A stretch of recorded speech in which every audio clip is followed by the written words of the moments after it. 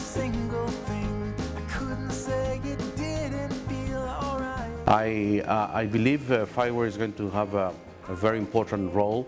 It's going to provide all companies with a common platform so that we develop solutions all across Europe and hopefully all across the world, that cities can change, interchange, and developments that are done in one place will be compatible with services that are developed in other cities. So I think that's one of the parts, that's one of the issues where the public sector can help, which is defining a standard, defining a model, so that companies can work in a collaborative manner and develop things that are going to be replicated in many cities at the same time.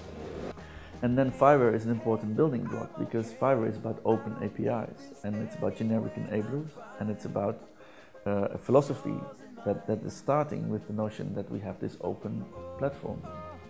In fact, FIware is going to compose a series of generic enablers of software modules that can allow anybody to develop applications much more easier and much more cheaply.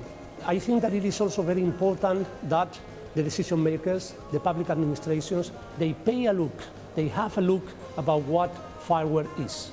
Because FIware is an investment for the future. FIware means that the applications that you are going to develop, they are going to be fully compatible.